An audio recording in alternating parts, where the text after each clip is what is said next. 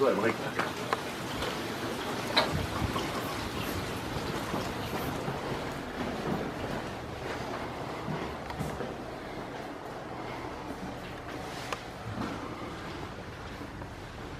My goodness, Tom.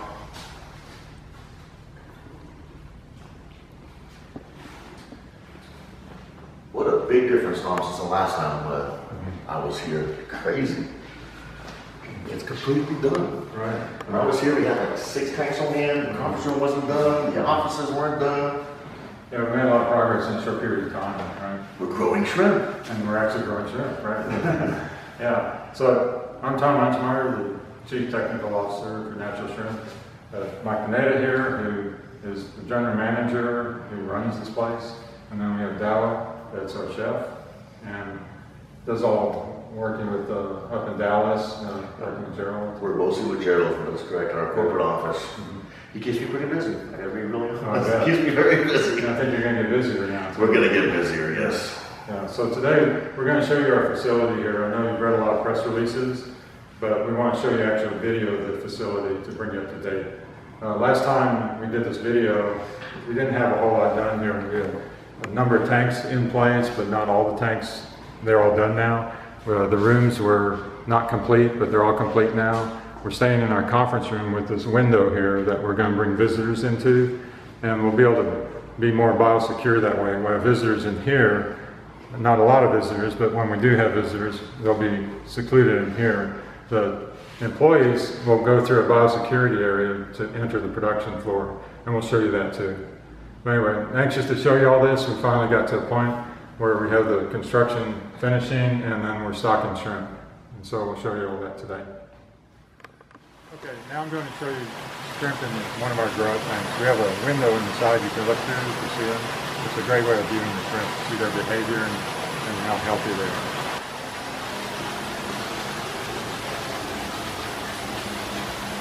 So we've noticed and we've proven out that the shrimp occupy the whole water column, so from the floor all the way to the top.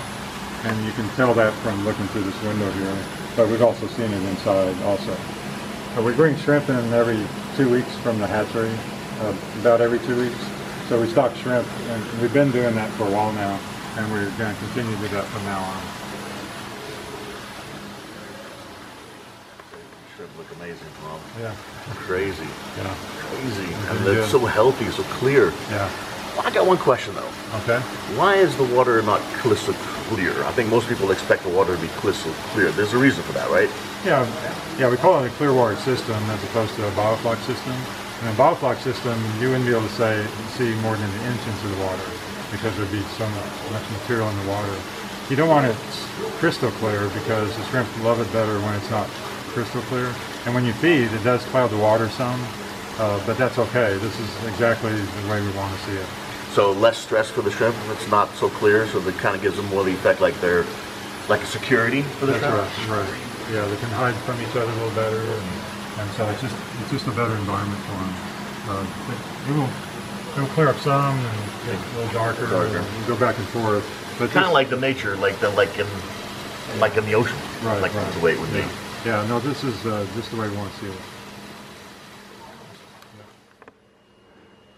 Michael, why don't you explain what these employees are doing right now? All right. Andy and Patrick are actually weighing the feed out. They're going to dispense inside the hoppers that we precisionally weigh out each particular tank. We get our feed from Ziegler Feed. Real nice young lady up there, Cheryl Shue, that I deal with personally, is in her weighted gold. She's a sweet lady, and she's 100% customer satisfaction with her. As we say, they're weighing them out into the feed buckets, and they'll dispense them into the hoppers.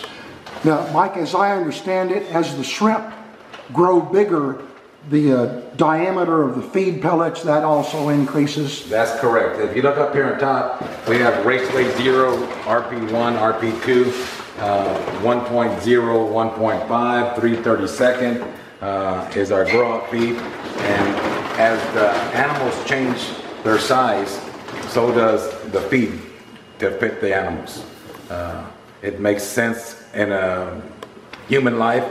You're not going to give a newborn baby a steak. So when our shrimp reach maturity, we give them the steak and potatoes, so to speak.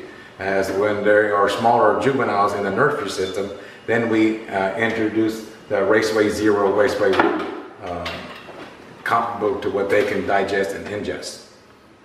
Okay, well, thank you, Mike. Thank you.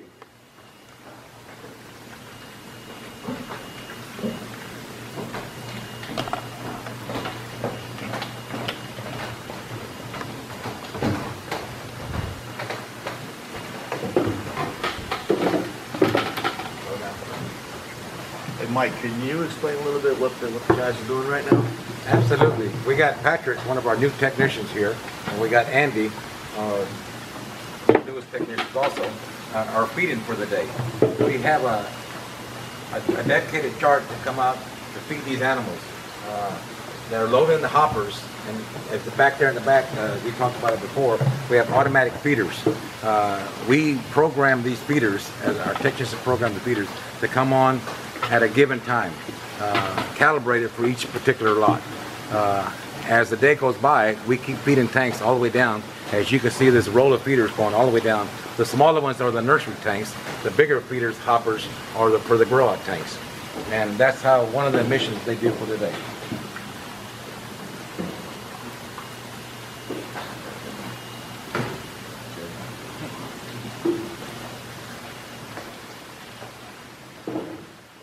Mike, I see a lot of blinking lights. Tell me, what is all this? This is what we talked about earlier on the earlier video, is how we can program, dial specifically for each particular tank, how much feed gets broadcasted, how much feed gets inundated into each tank, how much feed we can slow down, how much feed we can speed up. Everything is tailor-made for every particular tank. As you see the labels down here, some don't have labels on it, but they go to each individual feeder and hopper, that we can precisely put amount of feed inside each tank. Thank you, Mike.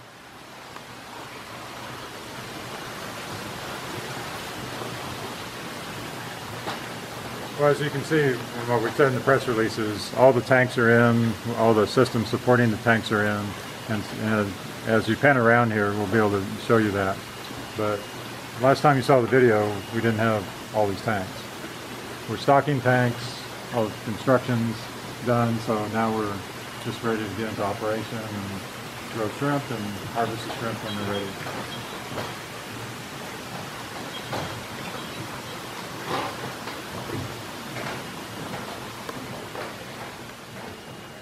Thank you, Tom.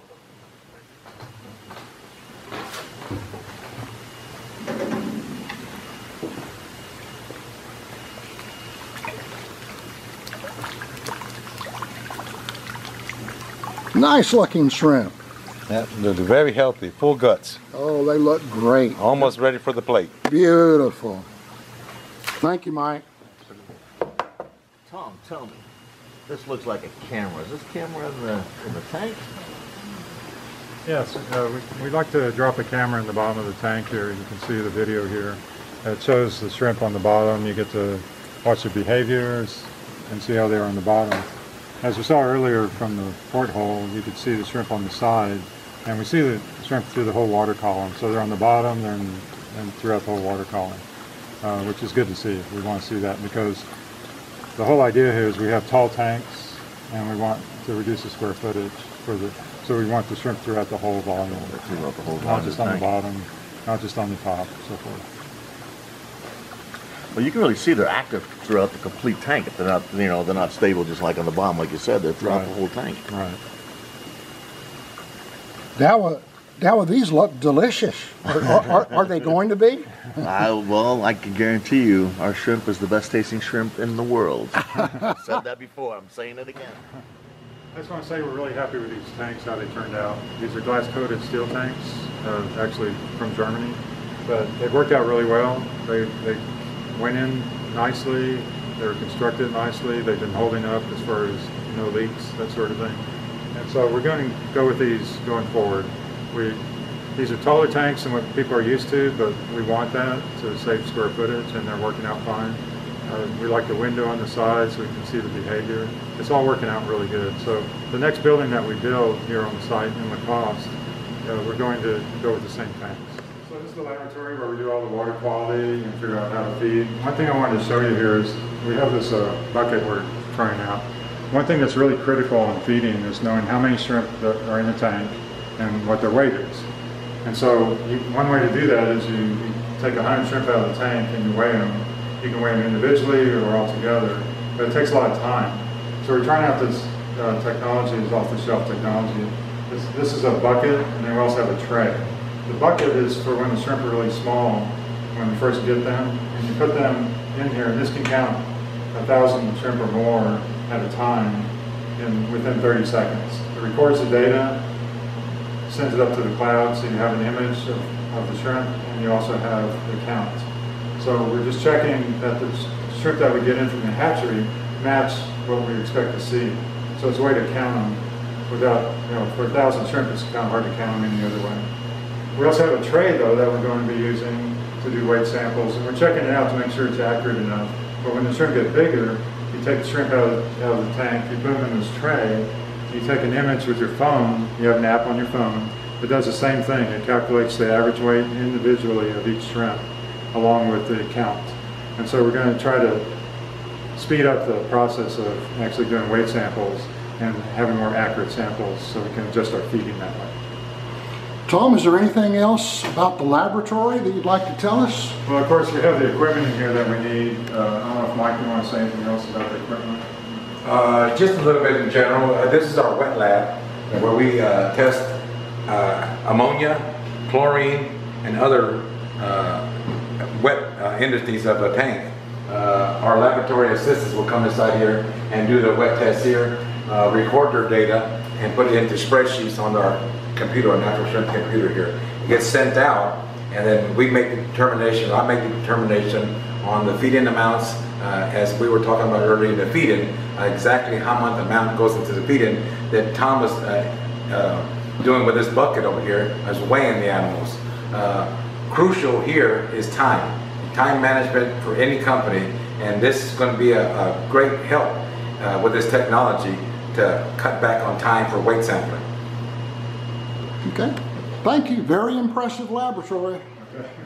Okay, now that we're marching more toward harvest, we went ahead and put a railing up around the harvest tank, of course, for safety.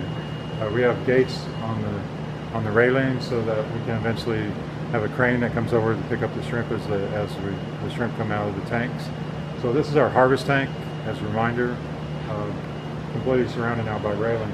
We also use it as a mixing tank, though. So as you can see right now, there's water and salt water in there right now.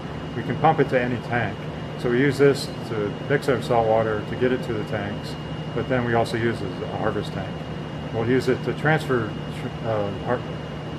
salt water around. And so let's say we empty a tank, all the shrimp come out, we harvest the shrimp, all that water from the tank ends up in this tank here, this harvest tank, but then we'll be able to pump it back to the same tank or another tank. So that's the plan for this. Okay, here we are in the water treatment plant. Just want to make a few comments about our technology. We have the patented EC technology we're using to do all the filtration. It's a standalone system with EC, carbon tanks, drum filters. But we also have the hydrolysis machine that we're testing right now. And so this is it right here. Right now we have it on one of the tanks here, but we'll be moving it over to the production building pretty soon so we can test it over there. But everything we've seen in the past with the hydrolysis adds a lot of value to and back up to the aquaculture water treatment process. The EC can take care of it, but the hydrolysis will be an additional to that. We're going to test it out and make sure.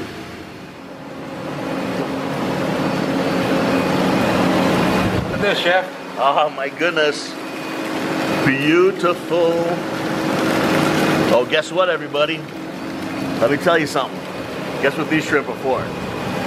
What's going on in July? July 11th and 12th, the TRA show. And our booth will be twice the size. Look what we got right here. You guys gonna come over and visit me and taste some of these beautiful shrimp at our show? Now think about it. The show's 2 months away. Imagine how big they're gonna be then. Can't wait to see y'all. Remember, July 11th and 12th. Here in San Antonio. It's a home event for us. Come see us. TRA show San Antonio, July 11th and 12th. Well, from everybody here at Natural Shrimp, we all hope you enjoy this video and the information we gave again. And I would like to mention once more, TRA show, July 11th and 12th. Come see us at the TRA show.